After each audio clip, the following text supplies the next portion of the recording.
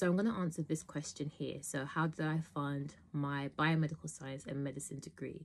So just to explain to you, so I'm from the UK. So I'm born and raised in the UK. So I'm entitled to student finance. For my biomedical science degree, it was funded by student finance, and then you get maintenance loan, and I got support from my parents too, but the main bulk from biomedical science was funded by student finance.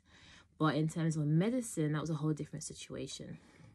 So biomedical science and medicine for me, they were both undergraduate degrees. And in the UK, if you do an undergraduate degree twice, it's a bit difficult. But anyways, so medicine, to sum it up, was funded purely by my parents. And yeah, that's it really, to be honest. So luckily, my parents were able to fund my whole medicine degree. So yeah, hopefully that explained the situation. That's pretty much how I funded it. I just thought it was just easier to do a video. Anyways, bye.